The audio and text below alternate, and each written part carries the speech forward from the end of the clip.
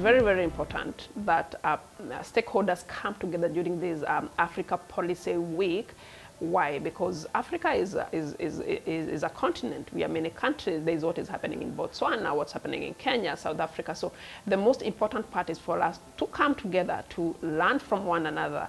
I've learned so much in this Africa Policy Week on what South Africa is doing. South Africa is moving very fast, and there's so much to learn from. So first is learning.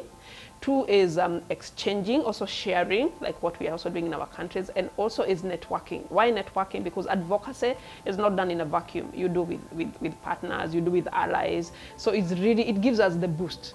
The Africa Policy Week is not my first time to be here. It always gives me the boost to know all things are happening elsewhere, and we continue with the work we do. Yes.